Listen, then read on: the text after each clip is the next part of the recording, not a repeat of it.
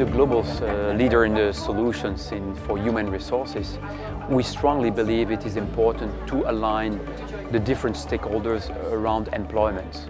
So it is important that the business needs are recognized by the educations, but also that they are taken into account by the policy makers.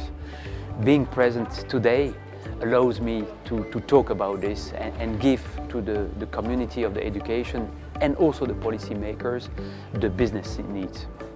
The added value is to listen to the reality in different countries and from different sectors and get that perspective back to my own university and to my own country. We need the exchange with other universities and higher education institutions to really try to think globally, to better act locally. ARC5, not only some persons from public sector, but also many persons from private sector participate in. And now this kind of public and private partnership become much more important really to solve real problems. At ARC5 I got to meet amazing people and I had a sense of achievement when we submitted the policy recommendations.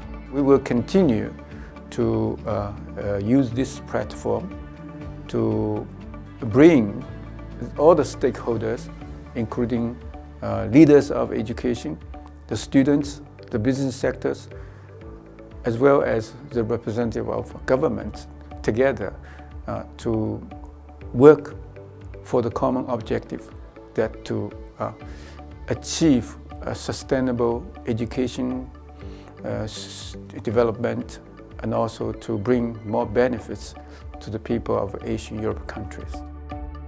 I am sure that we need more and more cooperation between countries, between continents, between people. We need internationalization, we need good relationships between people, because win-win strategy is necessary, because together we can improve in a lot of issues.